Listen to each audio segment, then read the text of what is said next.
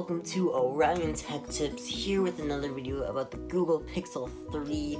Now, a lot of people, including myself, are very excited about this phone. It is coming out really soon, and I cannot wait. So, the Google Pixel 3 is, of course, the next phone to the Google Pixel 2, which was an amazing phone, possibly even last year's best phone. A lot of people said it was. Of course, you can't really... In terms of Geekbench scores, it is the iPhone 10, but you can't, yeah. In terms of speed, it might have been the Google Pixel 2, but, yeah, so, I will be, I will be talking specs, and if you should consider buying one or not. I can't really say buy one or not, because of course that's your personal opinion, but let's get started with the video. So, in terms of screen, which is a good way to start, it has a 1080 by 2160p display. Of course, that is OLED, and OLED screens do look really nice, saturated blacks, saturated like color that just, it looks really cool. One complaint that I do sort of have, and a lot of people do have, unfortunately, is some OLED screens just cannot get bright enough. Unfortunately, that problem was on the LG V30 and a few other phones. So I hope the Google Pixel 3 can make their screen bright enough. Maybe like over, I don't know, 300 nits. I don't know what people want, but it's just a suggestion. Yeah, and in terms of processor, of course, you have one guess, you have 5 seconds to guess it. Okay, it's obviously the Snapdragon 845 at 2.5 GHz octa-core processor, which is just amazing for an Android chip. It's made by Qualcomm, of course, and then front camera, so this is, yeah, it has a 8 megapixel, two 8 megapixel, my bad, front camera, and then in the back it has a 2.2 megapixel rear camera, which is, of course, I have no doubt, like, I know it might sound low to, like, the Huawei P20 Pro's 40 megapixel camera, and of course that has 3, but I have no doubt that they can optimize their software, so I have no doubt that the pictures are going to be amazing. I'm just positive, no doubt at all. In terms of storage, 64 gigabytes,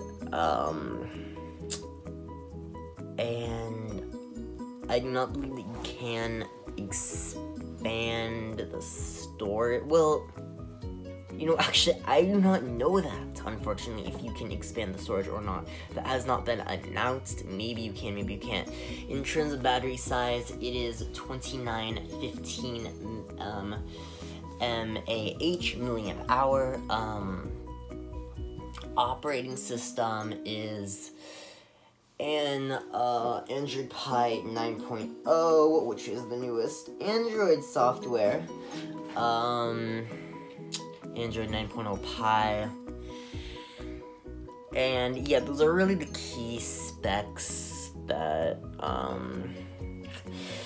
also, it does support wireless charging and fast charger, which the Google Pixel, actually, true story here, I actually thought about buying a Google Pixel 2 XL, but then when I learned it cannot wireless charge, that was the final deal breaker for me. I did not pick up that phone. So, Gorilla Glass, 343 pixels per inch. Really, that's just standard 2018 flagship phones, 5.5 inch Oh, yeah, I said that. And,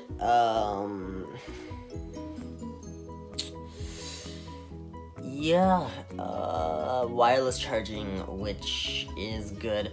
Also, another controversial subject is it only has 4 gigabytes of RAM, which people are complaining about. The OnePlus 6 has 8 gigabytes of RAM. The Razer Phone 2 has 8 gigabytes of RAM. Oh, the Samsung Note 9 has 8 gigabytes of RAM. Oh, this is a gigabyte. Oh, and this. Okay, look, so they can optimize their software to run with 4 gigabytes of RAM, just like Apple can. You can use an iPhone 7 or an 8 to this day, which only has 2 gigabytes of RAM. And if you have something with like 3-4 gigabytes of RAM on the Apple side, it will run just fine. So I'm sure this will be a very speedy phone, even with 4 gigabytes of RAM, because of software optimization.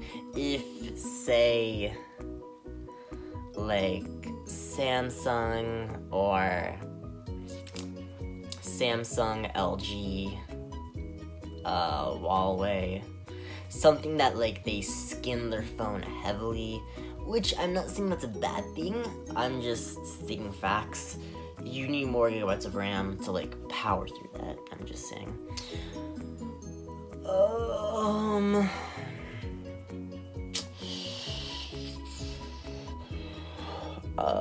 Yeah, so fingerprint scanner, Face ID.